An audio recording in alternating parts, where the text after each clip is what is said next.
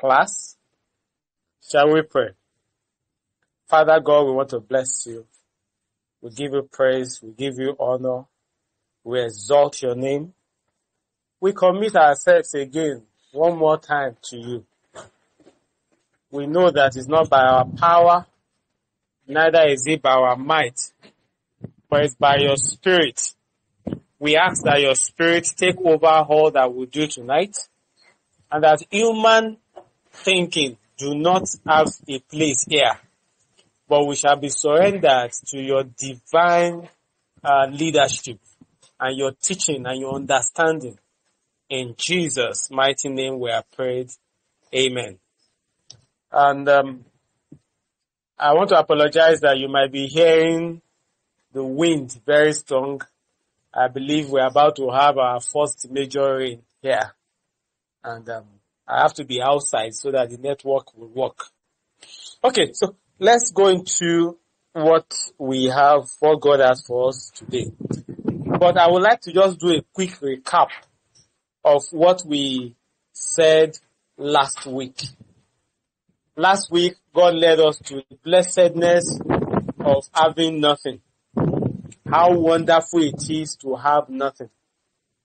And God led us to understand that the foundation of Christianity, even the foundation of the walk with God, the foundation of the creation of humans, have always been around having nothing.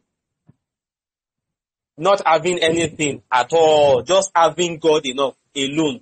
That has always been the foundation of Christianity, or the foundation of the walk with God.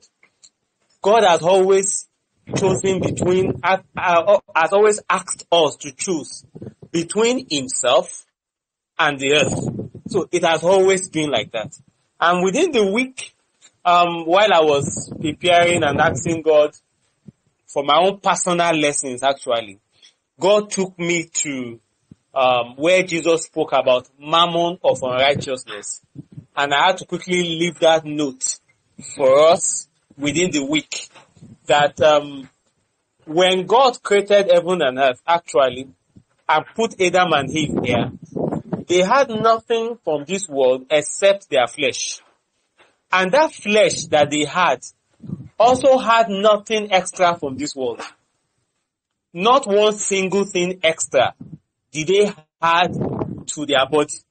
Their body was just, so the only thing from this world that they had was just the skin of their body. And they were taking fruits to feed that skin. And that was the flesh. And that was all. So they gave the flesh the minimal quantity of attention that you could ever give it. And as at that time, there was no sin in this world. Not one single sin.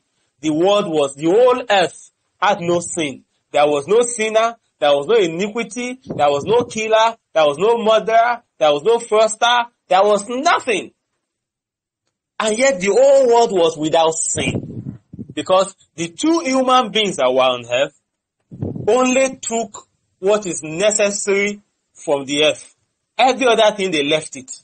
So, when sin came, was when the one thing on earth, something on earth that God said, do not touch this, man went to take just one little extra thing. Just a fruit. That was all they took extra. And that little extra they took from the earth became a big problem. And the whole earth now filled with sin. And that was when man and woman had to go and look for leaf to cover themselves. And God himself, who has created them and has left them naked and never told them, cover yourself, is the same God now that went all the way to kill an animal and use the skin of the animal to do clothes to cover the nakedness of Adam and Eve. So, and that was where it stopped. So God, as at that time, came to tell us that, okay, in this scenario that you guys have seen, I'm going to give you just a little bit of this earth again to cover your nakedness. And so it became a standard now that we have to cover our nakedness, because God did that step after we fell into sin. So, and God allowed us to understand that to Jesus and to God, when they created the heavens and earth, and man had nothing, everything was perfect. But immediately man committed sin, man started having things. So man was chasing after accommodation because God chased them out of the Garden of Eden. Man was chasing after food because God chased them out of the Garden of Eden. Man was chasing for transportation. Man was chasing for this, that. So majority of what we have today that we call enjoyment, that we call necessity, the heavens see it as something that came out of sin. If man had not sinned, till today, we will be plenty in the world walking around naked. Nobody will be thinking of collecting another person's wife. Nobody will be thinking of raping the neighbor. Nobody will be thinking of stealing. All of us will be holy, righteous, and good if we have not sinned. And all the sins that we have today will not be here. I want us to understand it clearly now. The cars that we have, the houses we have, the set of designer clothes and the shoes, the bags, the televisions, the sound system, the gold, the banks, and the education, and all the things that we have today, none of them will be available. And the earth will be holy. So Jesus, who was here when we committed sin, which led to what we have today, now calls all we have mammon of unrighteousness. I need us to understand that. And I also need us to understand that everything that we hold now that is so dear to us, that is so important to our life, is just an addition that came from sin. So whenever Jesus sees it, all he sees is this thing came out of sin. If they have not sinned, they wouldn't be chasing after this. When Jesus Christ came to the earth, you will notice, because he knows the foundation of everything, he lived such a life that was so simple and empty. For instance, if you notice that Jesus never fought for a house, neither did he build a house. Jesus never built a sanctuary. You know, they didn't like him in the synagogue. The messages he preached, they don't like it, so they were trying to kill him. Jesus could have gone to build another auditorium for himself, but Jesus did not do that. Why? He lived a very simple life. What was he teaching us? He knows the foundation of the earth. He knows that everything here came from iniquity. So what he did was, he took as little as possible. He only took what he needed. Where he doesn't need it, he doesn't waste his resources to get it. I hope you're understanding. I'm just laying the foundation for where we are going today. So you can understand where Jesus was coming from and why the first instruction he will ever give disciples has to be this matter. If we can't cover it today, we'll continue next week. So, Jesus took the little from the earth. He lived as little as possible. Remember that Jesus did not have a house. He didn't have a house when he was here, yet he was living. He was moving from place to place with 12 men, and he never built or bought a house. Why? He was taking so little from the earth, so that there was nothing that will hold him in this earth. Jesus, in the time of Jesus, you know, even before Jesus came, we already had horses. We had oxen. If we go as far back as Abraham, you know, they've already had oxen. So the means of transportation was not by walking. It was by animal. So they have these asses that they climb upon. The king uses horses, but ordinary men uses oxen. And you know, Jesus could have gotten oxen for his ministry and gotten animals for his disciples, so they move animals. But Jesus decided that no. I want to use the barest of the minimum from this mammon of unrighteousness. All I see here on earth was birth from unrighteousness. If man had not sinned, then man would not need all these things. So Jesus took the barest minimum that he can take from everything that you can find on earth. You look at him and his disciples and look at the way they run everything. They took the barest minimum. And when Jesus now had surplus, because he was a prophet, he was performing miracles, he was healing people up and down. Many things were happening. So people were giving, God was sending people to give to his ministry. Jesus did not own any of those things. Rather, what Jesus did was that he had a purse. And the purse was for helping every other person. So he never kept it. It wasn't that Jesus was so poor that there was no food to eat. And so that was why he was poor. No. Jesus had access to all these things. Remember when Jesus was going to Jerusalem, and he asked his disciples to go and take 2 animals and bring it for him because he wanted to enter into Jerusalem. And when the disciples went to meet the owner, and they told the owner, we need this. The owner did not argue with them. He gave it to Jesus.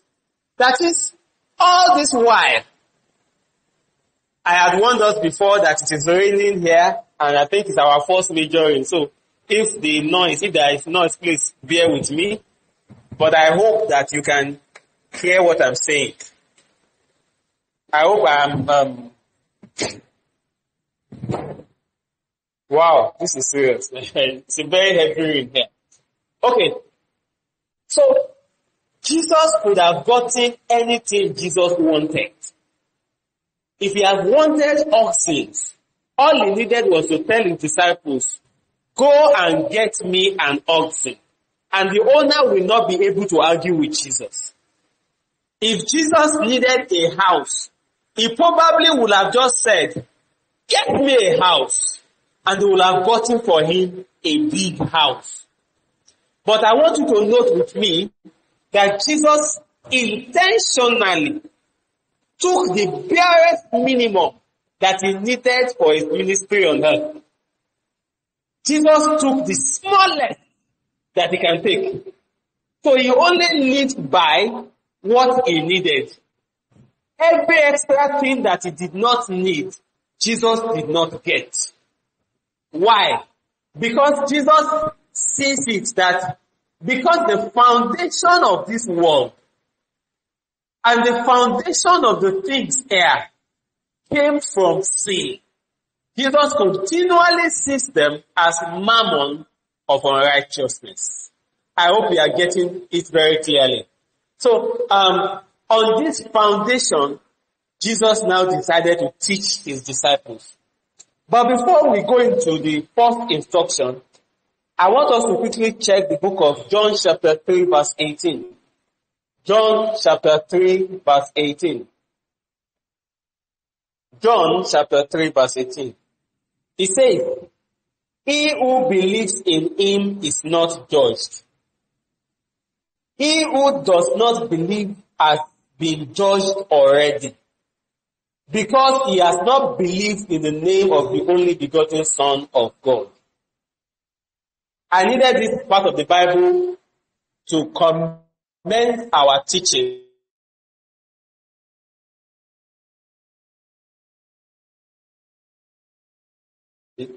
Because this is the problem we have today. This is, as a Christian, when I talk to know Jesus, there is a one that has been put in the Bible, that anyone Jesus, anyone that does not believe Jesus, has been condemned already. It is not that the person will be condemned. It is not that on the judgment day, that person will be condemned. It is not that, the person will now do something and that person will be condemned. No. Anyone that does not believe in Jesus naturally is already condemned.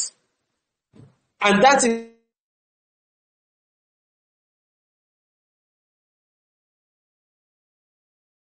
is whatever instruction that Jesus gives. We have, I know, we're having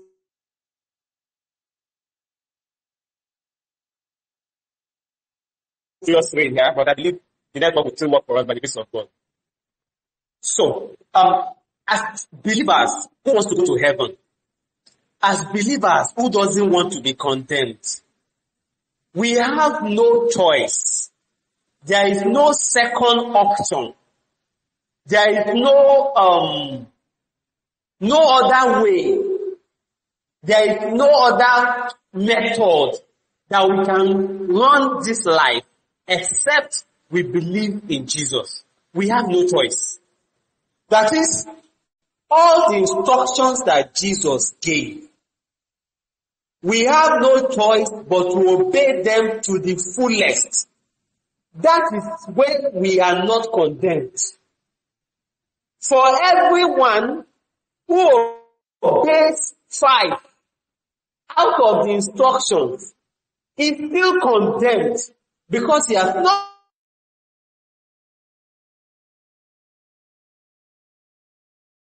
fully and totally believed in the begotten Son of God. Anyone who obeys 30 out of the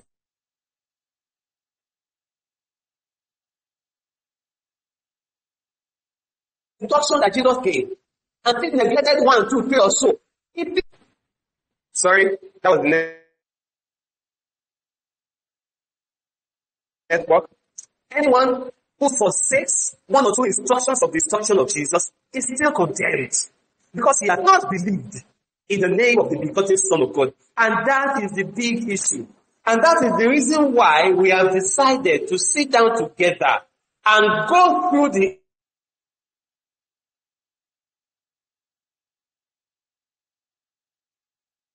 instructions of Jesus one by one and into detail and understand it into detail.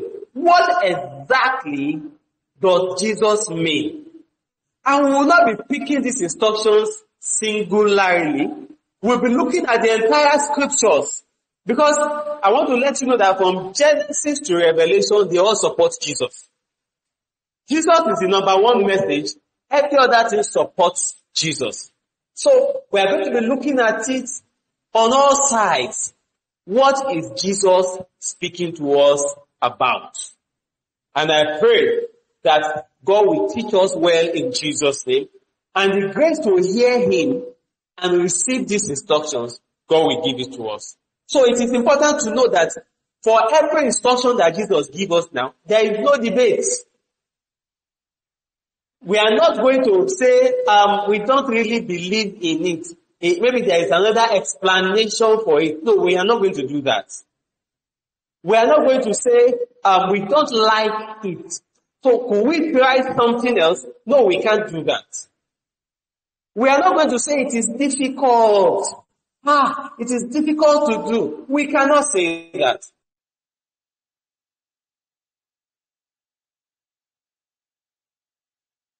Because if Jesus, who loves us above all, gave us that instruction, it loves us. It is because he cared for us.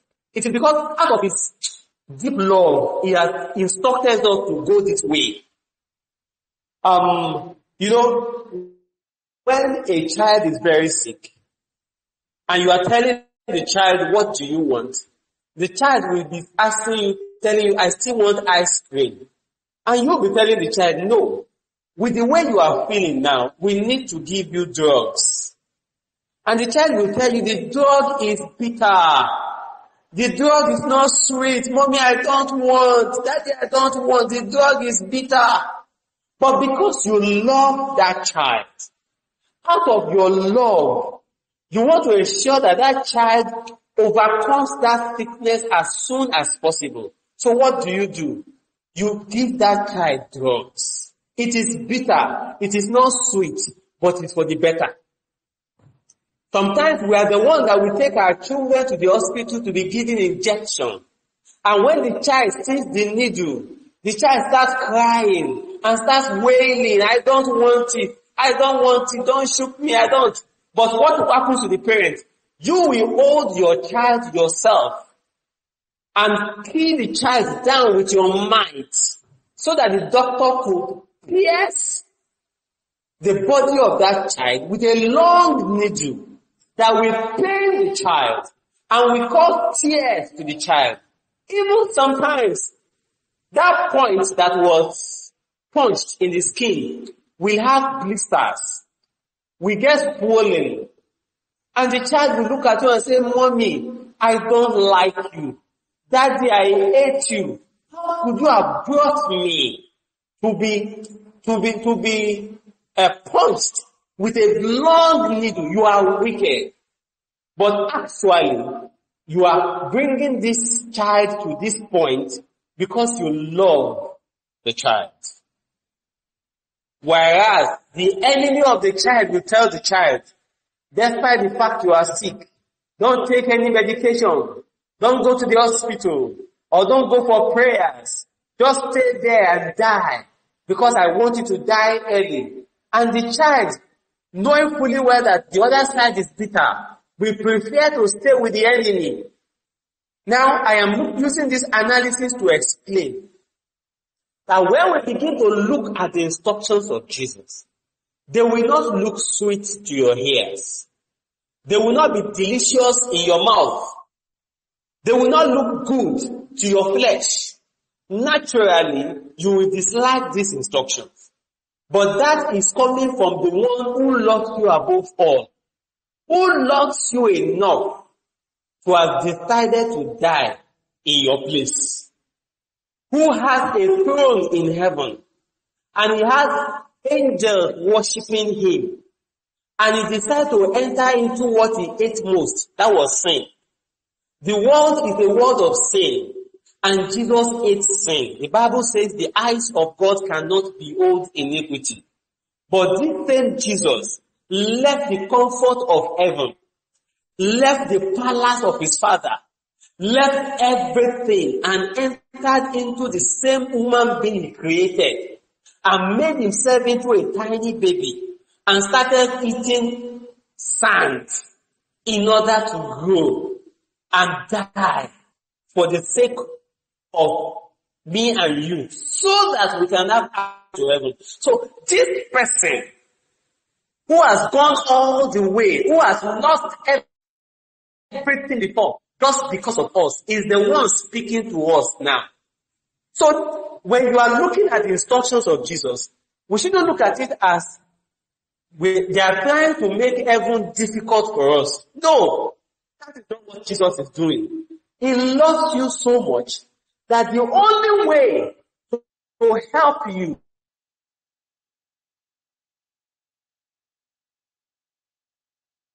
to enter eternal life is what he's teaching. The best way to live this life and overcome, and the devil will not have power over you, is what he is teaching us.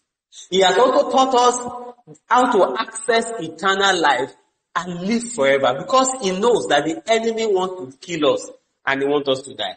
So that is the reasons for all instructions that Jesus is giving us. So I want us to view it from the point of view of love, a loving God, not from the point of view of a wicked God, a hard God, a God that is too serious. No. That's not where, that would be a wrong view. And that's how the devil wants you to understand it. But that is not what Jesus did. He came to die for you. And he came to surrender all he has, just because he wants you to enter eternal life. So he decided to take your place. So let's go to the instructions of Jesus now. In the book of Matthew chapter 5, we have something we call Beatitudes. Beatitudes. If you break that word into two, you have Beatitude. That is the attitude to be. The kind of attitude you need to have in order to become a disciple of Jesus and in order to enter into eternal life. I want us to note here that the instructions that Jesus gave wasn't given to people that has been with him for years. Actually, Jesus just started the discipleship with his disciples. He had just selected them some few days ago and started his ministry fully some few days ago. So, and within those few days was when Jesus was teaching these things.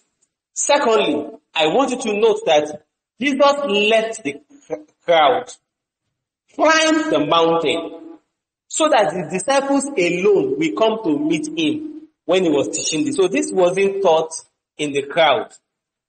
I am not surprised that we are having very few numbers in this group, especially when it comes to discipleship. I'm not surprised, because if we have announced that we are having healing program, or have announced that God has just told me that breakthrough is coming people's way and that we should connect for a prayer at this time, trust me, we'll have a large number. And many times when we do such programs, I need to use other means, Zoom and Telegram, and we have about minimum of 30 persons on both platforms. But because this is discipleship, just as it happened in the time of Jesus, it is happening again now. That Jesus will climb up the mountain, and only few will climb up after him to go and learn from him on how to be a disciple. So the attitude is the attitude of a disciple of Jesus. If we do not possess this attitude, we are not disciples of Jesus.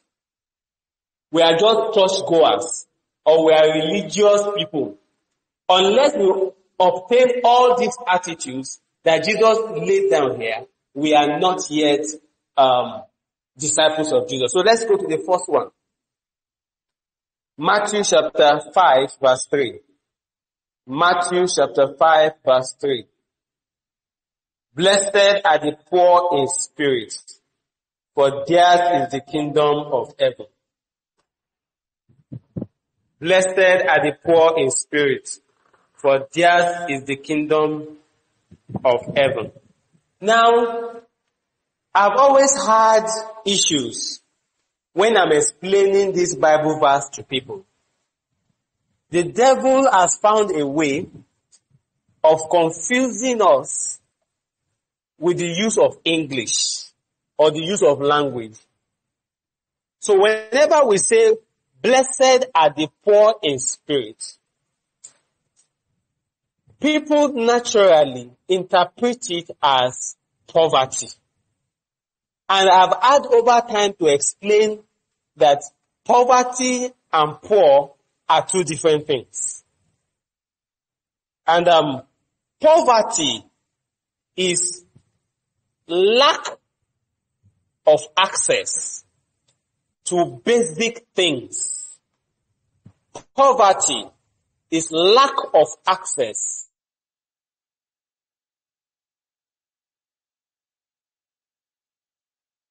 to basic things. Being poor is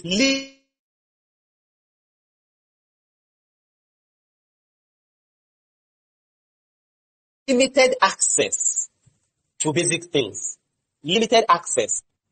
Okay, so again, poverty is when you have zero access to basic things. Something that is very basic to life.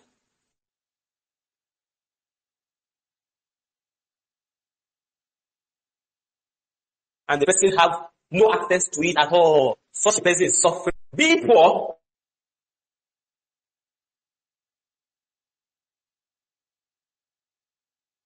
is limited access to something. So if you go back to the instruction of, hello, okay, I believe I'm back now. It says, blessed are the poor in spirit. Now, if we convert that to the description of being poor, it says, blessed are those who has limited access in spirit. Okay? Let's stop there. Now let's explain some things further again. When you say that guy has that guy is good in spirit, it has a good spirit. The guy has a kind spirit. What does that mean? It means that the person is kind in spirit. So in the inner person of that person, the person is kind. So the person's actions is being controlled by a spirit of kindness. So when you say a person is kind is a kind-hearted person. It means that the person is kind in spirit. It also means that the spirit of that person is naturally kind. So whenever you see that person, when anything happens, kind. So, if we now go back to the word, blessed are the poor in spirit. If we use our substitution for words, blessed are those who have limited access in spirit. If we now go further to break it down, we'll say, blessed are those whose spirit helps them to have limited access. I hope I've not lost us here.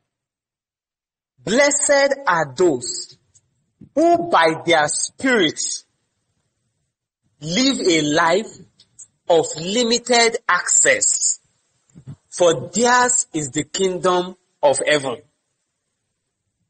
Now, the Bible did not tell us that blessed are those who has absolutely no access.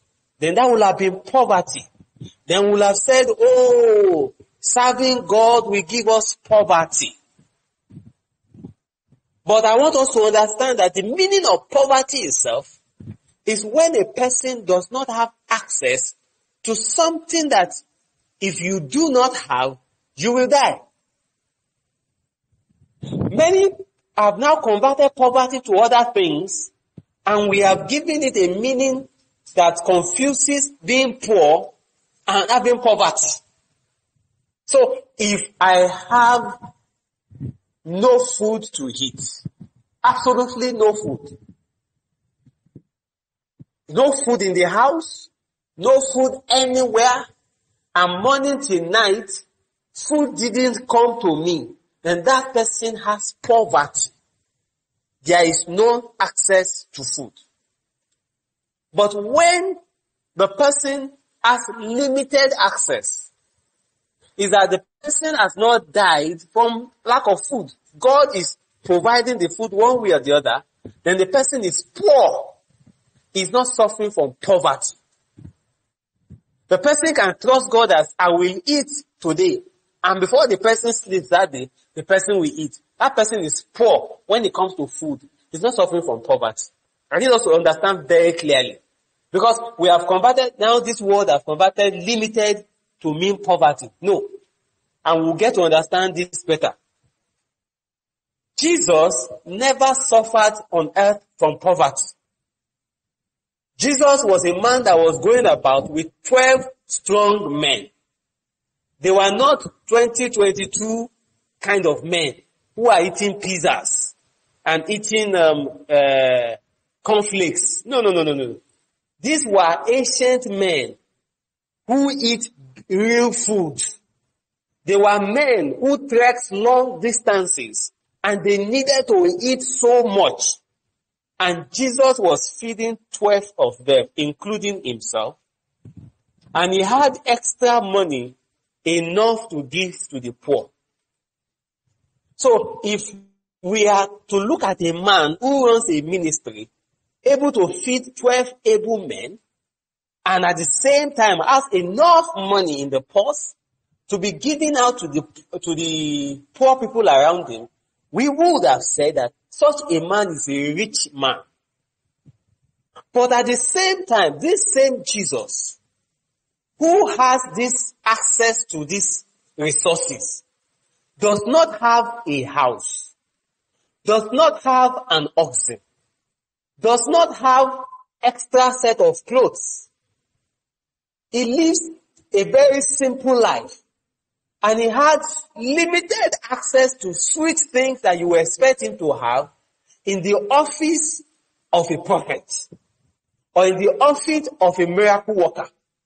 Yet, he did not have it. Rather, he kept himself at bay and limited his use of the things on earth. And from him, we now get a clue into the meaning of the word, blessed are the poor in spirit.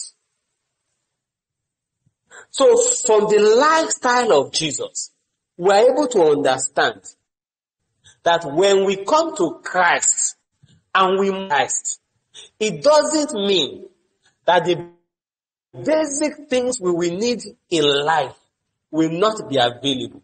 No. And that's why Jesus went ahead to tell us that in our prayer, we are just to ask for our daily bread, and that He will ensure that our tomorrow is taken care of. So He has already assured us that coming to Him and having a relationship with Him means that you will have access to the basic things you will need in life. But albeit, you will have a spirit that is satisfied with limited access.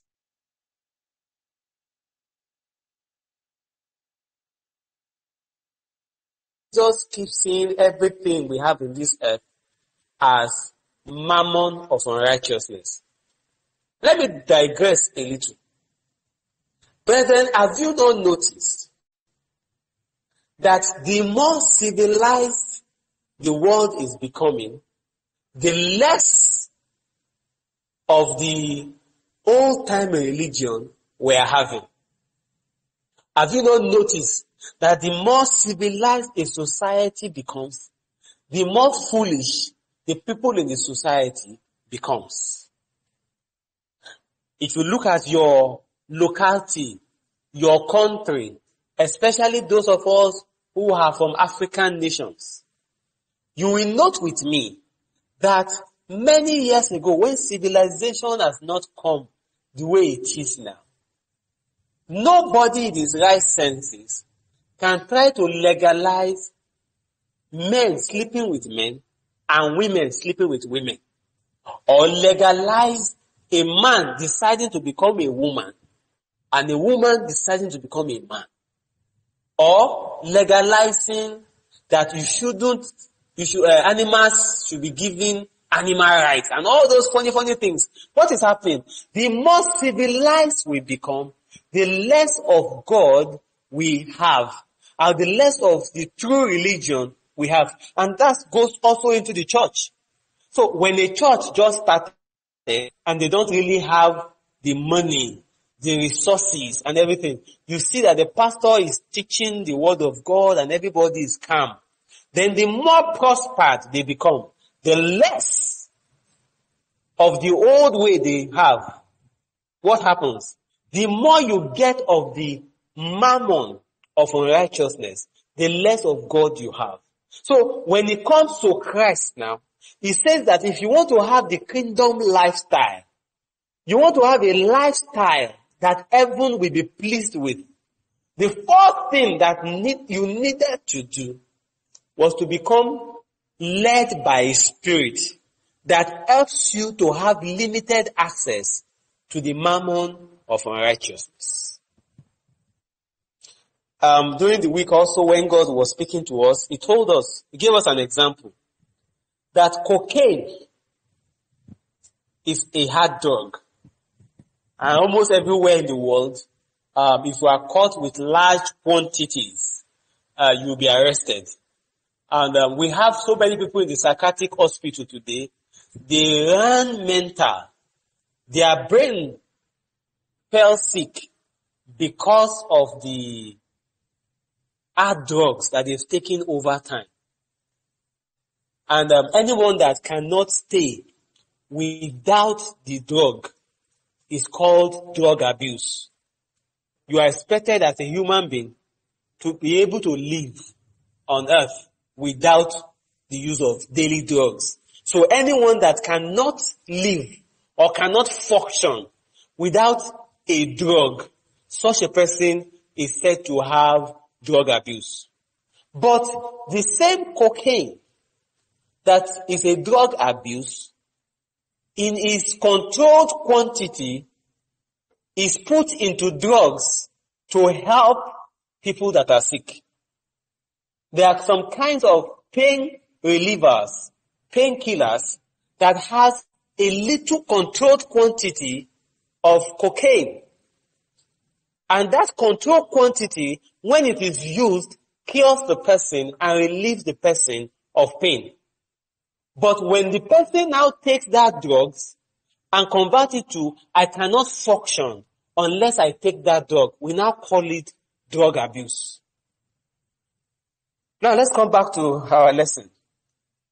When Jesus was teaching us poor in spirit, that is, our spirit must grow to be able to control our access to the things on earth by limiting our access to the things on earth. As in, our spirit itself is the one that has the power now to control our flesh and reduces it to the control quantity that it is needed. Why? Because the mammon of unrighteousness, as Jesus called all these things that we are looking at on earth, the mammon of unrighteousness can easily be abused. When you have the mammon of unrighteousness in quantities that is not controlled, you will begin to have abuse of the mammon of unrighteousness. And that becomes, if it's dog, call it dog abuse, it now become mammon of unrighteousness abuse, if I can use that word. Christ is telling us that the mammon of unrighteousness, you need to control the quantity that you have. So you need a spirit. So blessed is anyone who has been able to come to Jesus, to receive of Jesus a spirit that supersedes the desires of your flesh, to get more and more of the mammon of unrighteousness. And you have now gotten from Jesus a spirit that controls the number of things you get on earth. Such a person is blessed. And such a person can now have access to the kingdom of heaven. And this was the recurring teachings of Jesus over and over and over again. That our access to the mammon of unrighteousness must be reduced to the control quantity. And that whenever you have access of the mammon of unrighteousness, it will affect your access even into heaven. Now let's go into other things that Jesus said. Let's quickly run down to Matthew chapter 16 verse 25. Matthew chapter 16 verse 25.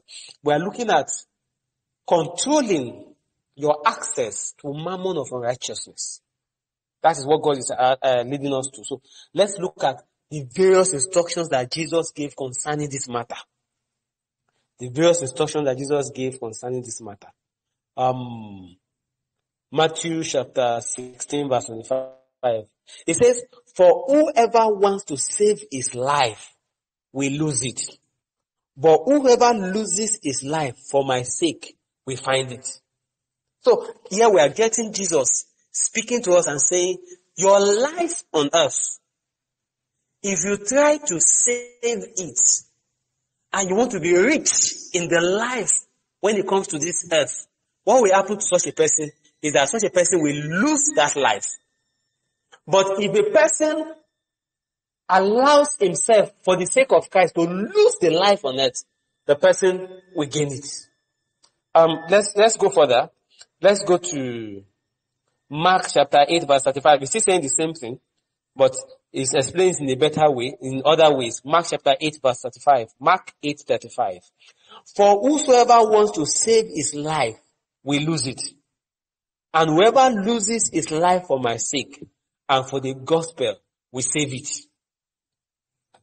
Still the same thing, still from Jesus. Let's go to Luke chapter 9 verse 24. Luke chapter 9 verse 24. For whosoever wants to save his life will lose it. But whosoever loses his life for my sake will save it. Let's still continue. Luke chapter 17:33. Luke chapter 17:33. Whosoever tries to save his life will lose it. But whoever loses his life will preserve it. And finally, They've all been giving us one words. Now let's come to the final one. John chapter 12 verse 25. John chapter 12 verse 35. John chapter 12 verse 25. Whoever loves his life will lose it. But whoever hates his life in this world will keep it for eternal life. And that's where we are going. Whoever loves his life will lose it. But whoever hates his life in this world will keep it for eternal life. Now let's go back to the instruction of Jesus. He says, blessed are they who by the Spirit of God has limited their life on earth. They have limited the use of the mammon of unrighteousness on earth, for they will have access to the kingdom of heaven. Now let's put John chapter 12 verse 25 and add it to Matthew chapter 5 verse 3. So let's join the two verses together and convert it to one. So it'll be like this. Whoever does not love their life on earth, by allowing the Spirit of Christ to help them to reduce the number of things they would have enjoyed on earth to please their flesh through the mammon of unrighteousness, we preserve their life, we gain back their life and have access to eternal life. Is it now making some sort of sense? Is it coming to a point where we can understand what is being said? I'm going to repeat it again. I'm joining now the words of Jesus together because Jesus, all his instructions form one. So I'm taking another instruction from Jesus now and I want to join it together to form one word. One set of instruction rather. So it goes like this. Whoever do not love his life on earth enough to allow my Spirit to limit the usage of the things he would have enjoyed on earth for the sake of Jesus will have preserved his or her life. And because the life has been preserved, such a person will have access to the kingdom of heaven.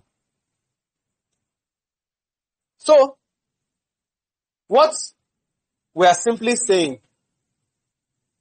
is that the reason why you want to attain and get more of the mammon of unrighteousness is because you love your life on earth. And because you love your life on earth, that is the reason why you will go an extra length to get more of the things of mammon of unrighteousness into your life. Because you are thinking of preserving your life. You are thinking of protecting your life here. That is why you go an extra length to get more things from this earth in order to make yourself happy because you love yourself. And for everyone that loves himself, such a person will get more and more and more for himself. And when the person is getting more, the person is losing eternity. But when a person allows the Spirit of God to come into his life and help him to control the access to the mammon of unrighteousness and reduce it to the barest minimum that is needed for life, such a person preserves his life and gains it in heaven. I hope we are getting to understand. I have heard a lot of people try to explain it and say, when we say poor in spirit, it doesn't mean that it has to do with things on earth. It's just in your spirit. Inside your spirit, you just be poor. No, that's not what it means. We cannot even get that from the various teachings of Jesus. And the reason why I've taken all those verses is because I want us to understand that this instruction of Jesus was not taken out of context. Jesus did not just give this instruction. This was the teachings of Jesus all through the Bible. In various places when he was meeting various people and was teaching various things, it was the same instruction that Jesus was giving over. All his messages support all his instructions. Even his own lifestyle supported instructions. So I want us to still go further to some other verses. I was still going to join all those verses together and look at in fullness what is Jesus trying to tell us. I want us to go further down to the book of Matthew chapter 11 verse 5. Matthew chapter 11 verse 5. Matthew 11 verse 5. This is when John the Baptist was asking them, please, I need to go and ask Jesus, is he the Savior we are waiting for? I need a confirmation. And Jesus said, the blind receive their sight. The lame walk, the lepers are cleansed, the deaf hear, the dead are raised, and the poor have the gospel preached to them. So right from the beginning, Jesus has always told us that those who can receive the gospel of Jesus are those who are poor. Here if you note here, he's not talking about being poor in spirit, but those who have allowed the Spirit of God to make them recognize that nothing in this world satisfies them except God himself. And who are not interested in getting extra from this world because Jesus was enough for them. To them, gospel was preached. I want us to go further again to Mark chapter 10 verse 21. Mark chapter 10 verse 21. This was the story of a young man who came to meet Jesus and said he wanted to follow Jesus. And he told Jesus, I have obeyed all the instructions, the 10 commandments. I pay my tithe. I give offering. I do this, I do that. He has a long list of how he has kept the law. And Jesus replied him and said unto him. Now I want us to be very careful. Mark chapter 10 verse 21. Then Jesus, beholding him, loved him. So, you see, this poor little young man, he has been doing many things, because he wanted to serve God. And when he came to meet Jesus and said, I want to follow you, Jesus looked at him and said, I love you. And because I love you, I will give you the key to following me. I will give you the key to eternal life.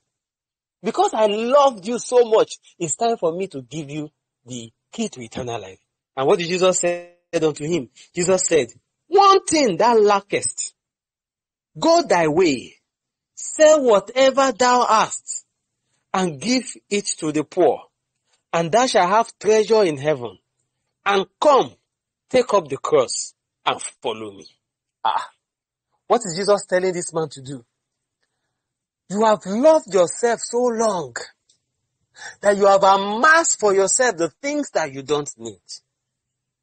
What I need you to do now is go and reduce the love that you have for yourself and for your life on earth so that I can give you access to heaven. Now, at this junction, is this not negating seriously the lectures that we have heard that if Jesus loved you, he will give you prosperity. He will give you big money. He will open big factories. He will prosper you that you will have 40 cars, you alone. And that when God prosper you, you will have 3 private jets. You will have houses in all the major cities in the world. And God will do this and God will do. Is this not opposite? Because from what we are seeing here, when Jesus fell in love with the young man, and Jesus just loved him so much. Jesus in his heart said, I love this guy. Because I love you, I'm going to render you poor so that you can have heaven. And please, I need us to understand that poor, Jesus did not say, I'm going to render you into poverty. Jesus did not tell the young man to go and close his business. The businesses that gave him the prosperity, Jesus didn't tell him to go and close it down. Jesus always said, the excess you are carrying, all these riches that you are carrying, please go and release it so that you can have access to treasures in heaven. So if I want to take this aspect and join it to Matthew chapter 5 verse 3, the instruction from Jesus, we will now say, blessed are those who let go the excesses they have by the Spirit of Jesus, and who has limited their access to the usage of mammon of unrighteousness in order to please Jesus. For they have lost their life on earth and they will gain their life in heaven. I'm trying to add all the verses we have used together today because they all form part of the instructions of Jesus. They are all the same thing. They are all saying the same thing. So when the young man came to meet Jesus, Jesus felt, you had too much of the mammon of unrighteousness. Too much of these things is a problem. I need you to reduce it to the barest minimum. Now let's come to practical. I'm sorry, it has taken me a while to explain this, and I've not finished the explanation. But so that we could take practical from today, let me give us some practicalities. Let's come to practical now. Mammon of unrighteousness. Now, when the Spirit of God, if you allow the Spirit of Jesus comes to you, to lead you, you will discover that there are some things that we have on earth that does not make any sense. They are just extra mammon of unrighteousness that we actually do not need. Let's start from sisters. Let me start from sisters. This afternoon when I was preparing for this message, the Holy Spirit was asking me some few questions. He now said, okay, let's take generally, everybody generally now. I won't pick just sisters. Let me just take everybody generally. There are some things that we'll do that does not add to our life. It does not add to our existence. Whether we have it or we don't have it, it does not mean we are going to die. It adds absolutely nothing to the quality of life or the life that we have. But we tend to go after it just for the sake of going after it. And they are gotten from this earth, they are mammon of unrighteousness. And they heap more mammon on our lives, and they are not really necessary in this life. I will give us an example. Chains, bangles, all those funny things that people wear on top of their bodies. Now, has anybody had an accident and they said, oh, thank God it was the chain that saved him from dying? Or somebody had cancer and say it was the chain that helped, or the bangles that saved the person from dying. I'm trying to, or maybe, the food you ate only digest better because of the bangles and the chains that were packed on top of our bodies. Has there been any benefit whatsoever from the use of those things? Absolutely none. But what has the devil done to us? He has allowed us to pack to ourselves extra things that we naturally do not need at all. I'll go further. I won't stay there too long. Clothings. When you enter some people's houses, you have like 3 different wardrobes filled up with clothes, and you have a rack filled from up to down with shoes. Now, has anybody died because he had just 2 pairs of shoes? Say, he wouldn't have died though if he had just had 7 shoes. It was the 7 shoes that saved the person's life. The 3 the person had was too small. So the person had to die because the shoes were not enough. Has that ever happened to anyone? Or has there ever been that, because she was repeating clothes, every month she wears that clothes every month. At least once or twice in a month, she wears that clothes. That's why she died. Or that's why he was killed. You know? Has there ever been... So why have we packed that thing? We have loved the world. You know, the Bible says, do not love the world, neither the things in the world. For anyone that loves the world, the love of the Father is not in that person. Praise the Lord. So, this extra that we are getting is because we have not surrendered to a spirit that can help us to limit the use of the mammon of unrighteousness. Brethren, the mammon of unrighteousness is needed basically for just the little dose that you need to live by. Any extra become an abuse. And no substance abuse will have access to the kingdom of heaven. And this is where the erroneous prosperity messages that has crept into the church today actually was sent by the kingdom of darkness. It came from the kingdom of darkness. And anyone who preaches such messages is unfortunately, either intentionally or unintentionally, an agent of darkness, preaching something that is entirely different from what Jesus laid down for us.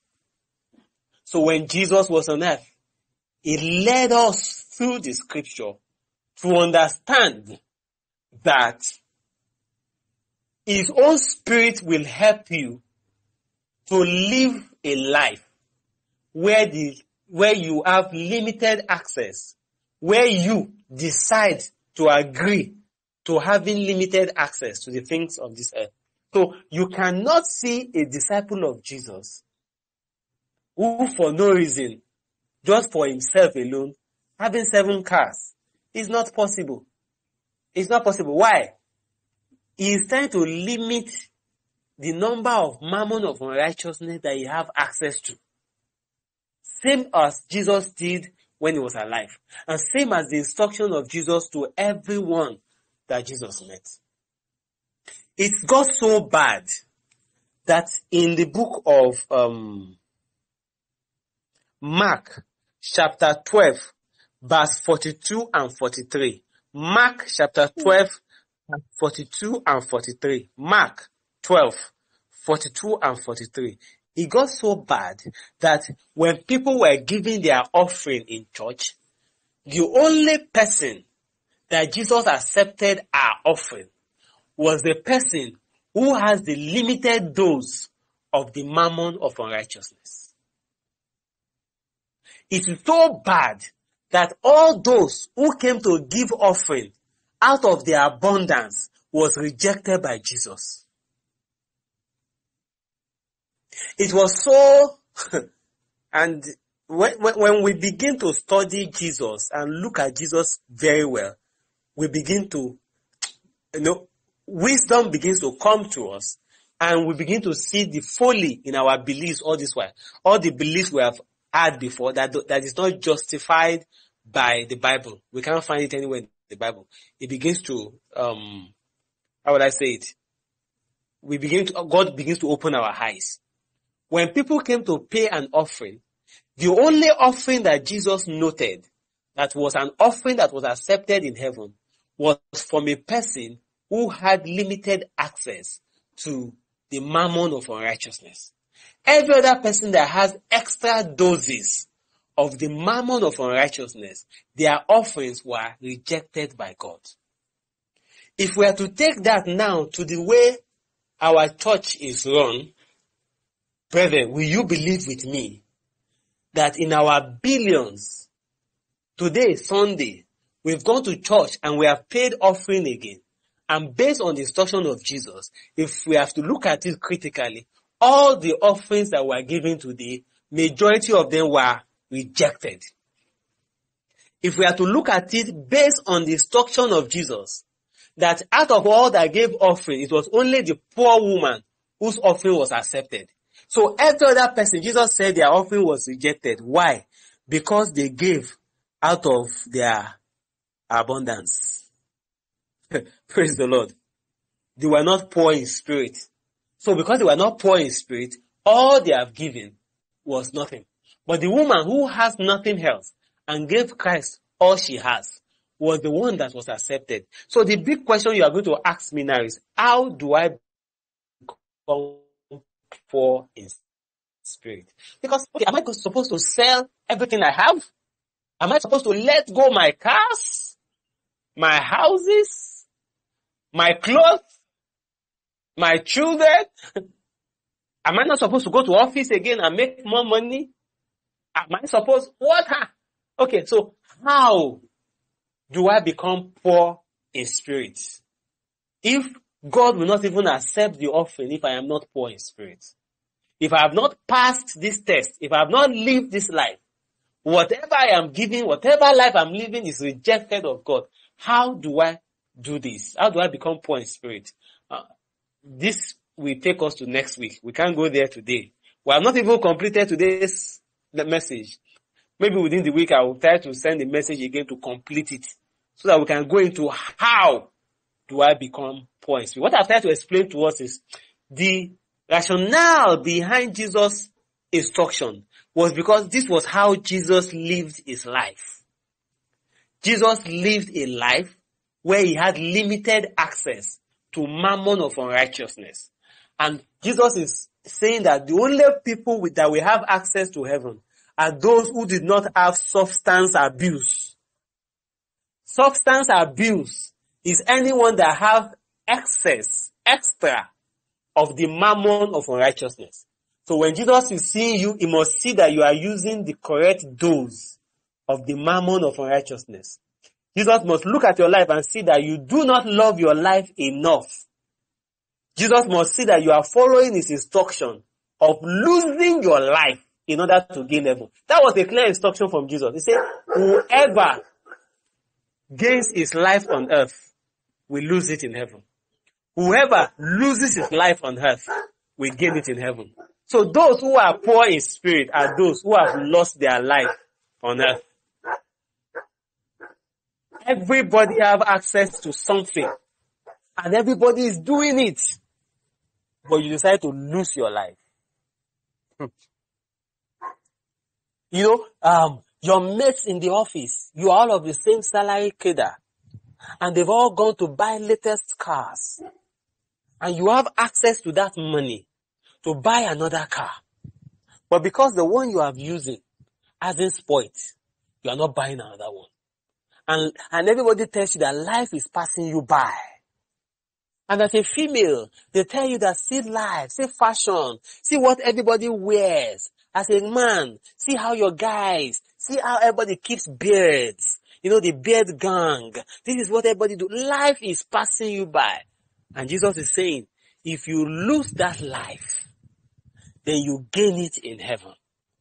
If you gain the life here, you lose it in heaven. So unfortunately, the way our churches are, the way the ministries are run now, they are telling us, gain life, get everything, get everything. God will give you everything. You can have everything. You can have this. Live as you are. Gain this. God is not concerned about your outward. It's only the spirit. What are they doing to us?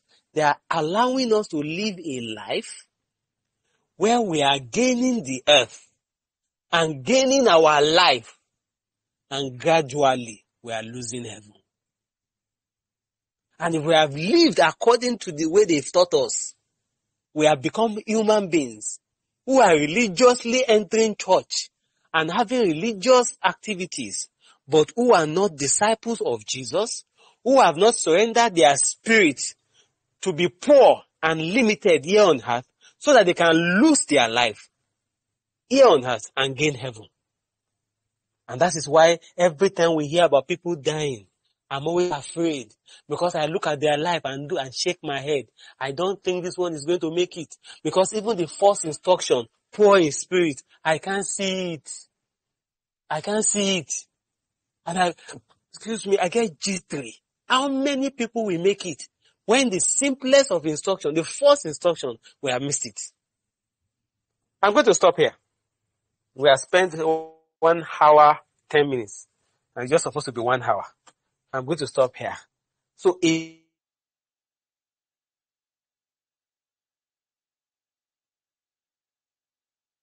anybody has any question, I will want us to take the question now. Or if you have any question, I will beg of you to type it or send us a voice note into the group.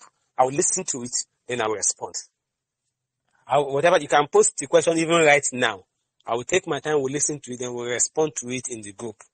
So that we can close this meeting. We have not scratched this topic very well. And I don't know how we're going to do it. Maybe within the week, God will help us to release another voice note before next week Sunday, so that we could have crashed it out in our lives before we move ahead. There is so much. There is still so many Bible verses from Jesus we need to bring so that you can see clearly that this was the instructions from Jesus. This was the lifestyle that Jesus lived, and this is the lifestyle that Jesus gave his disciples to live. This was the same lifestyle that the early church lived. This was the lifestyle that the apostles lived. This was the lifestyle, if you go back to church history, this was the lifestyle that those who gave their life to Jesus Christ many years ago, this was the lifestyle they lived. So what has happened to us now? We have all backslided and gone our ways. I pray that God will help us in Jesus' name. So, let me please bring this class to a close. Permit me that send your questions in and we shall answer them. Shall we pray? Father God, we thank you for bringing us your word and your teachings. We ask today that you will help us to be poor in spirit. There is a spirit from your throne that help us to lose our life on earth so that we can gain heaven. There is a spirit from your throne that help us to limit the use of the mammon of unrighteousness so that we can gain heaven. Please, Lord, help us to follow after that spirit. Help us to be submissive to your spirit. We want to lose our life on earth so we can gain heaven. Help us to lose it, oh God, and help us to gain eternal life. In Jesus' mighty name we are prayed. Amen. Thank you very much. God bless you.